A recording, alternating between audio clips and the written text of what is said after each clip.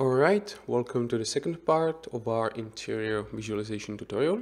So this is our scene we'll be working with. There will be no cleanup phase like we did in the automotive visualization tutorial, because the architecture visualization scenes are usually quite clean by default. There's not much to clean up.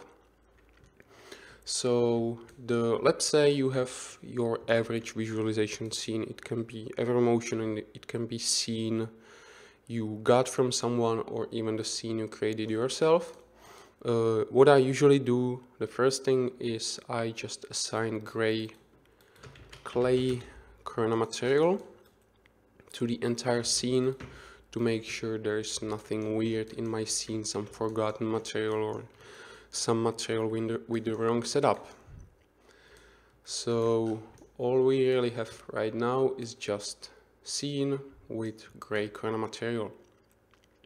We have to start shading the scene, and in order to do that we first need to have some lighting, and to set up lighting we first need our light to enter through somewhere. And as you can see, there are now some kind of windows with glass, so it's attached together.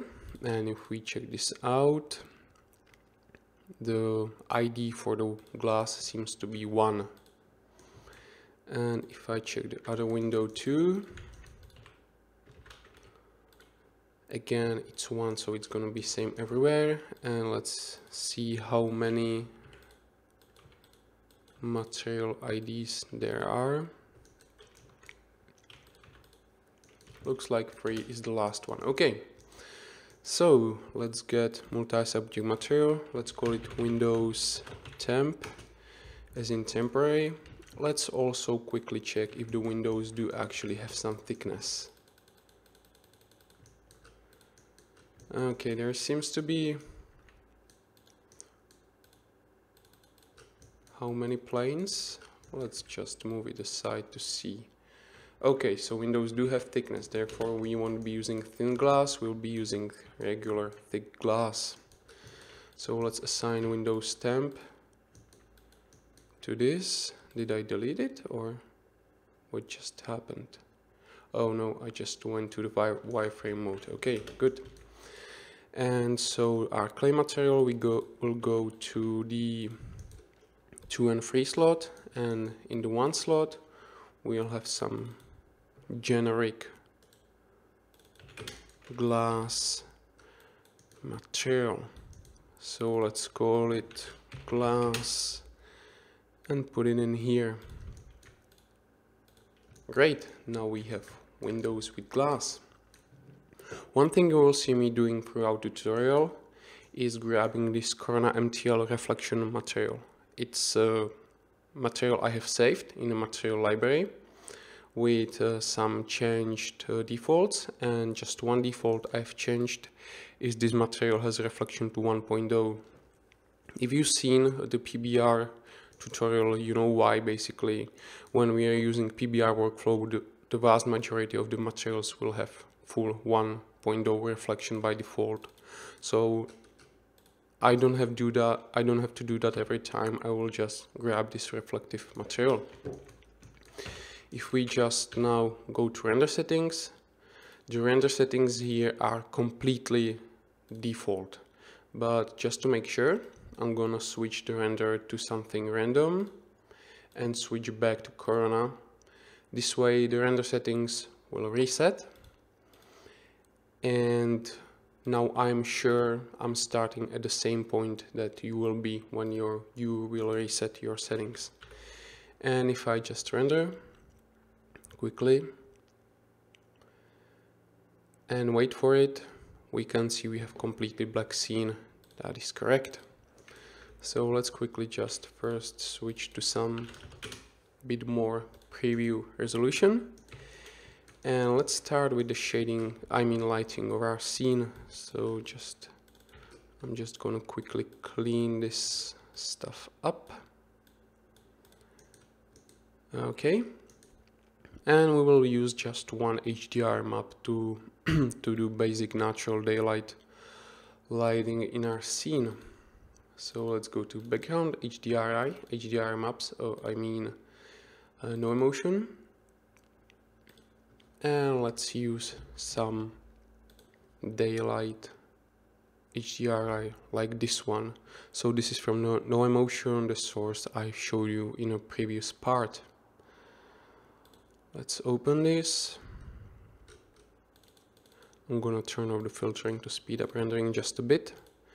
View the image, and we have nice daylight image. But if I extend this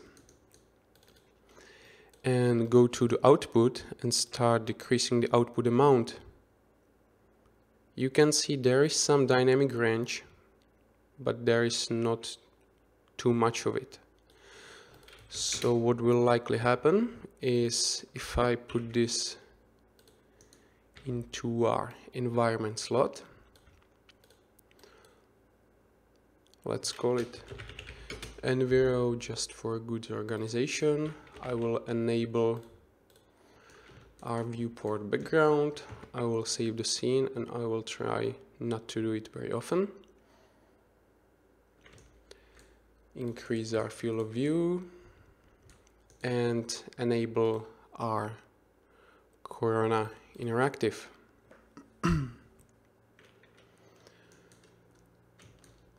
Okay, so you can see there's a bit of delay when I'm moving around the scene. That is because for interior we need UHD cache, but UHD cache calculates quickly before the actual rendering starts. And the way it works for interactive is it uses 1/4 of the precision value. So in this case precision is 1, it uses 0.25. So I actually want the feedback to be even faster, so I will set precision to 0.5. This way it will be something like 0.13 or something like that, or 0.15 for the interactive. So now if I move around our scene, it will update fairly quickly. Okay, now I want my sunlight to be going in about this angle, like from the camera inside. So what I will have to do is just get the sunlight to be arriving from around here. So let's quickly go to the output, bitmap, U offset, and let's aim the sun from about this angle, which actually seems right. And if I now increase the multiplier to, let's say, 5, or even 10 actually, let's do 10, you can see that despite having an HDRI map, we don't have too much of a sharp sun shadows. There's one trick we can do. Of course, we can always just add in Corona sun, but I'm going to show you one trick you can do to make HDRI maps out of low dynamic range images. We'll enable color mapping, and for some reason I cannot zoom into the curve, which is weird. Well, anyway, we'll try to do it without zooming. We'll add a new point. We'll set the values, both of the values, to 0.98. So at 0.98 it will have 0.98 value, which is correct. That's exactly what we want. Actually, let's switch to RGB and do that again. We need separate RG and B curves. Okay.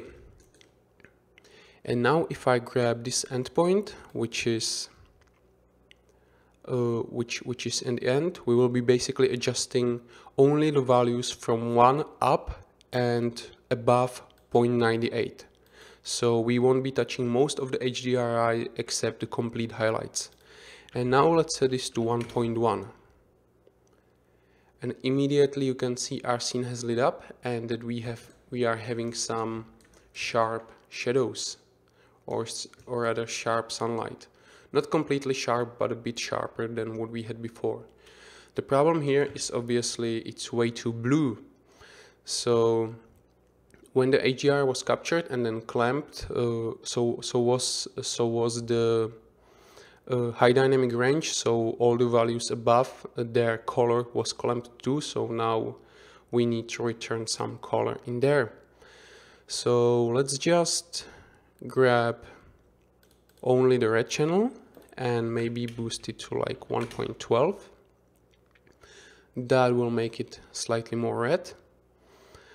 Let's grab the blue one because there's most of the blue, and let's decrease it to only like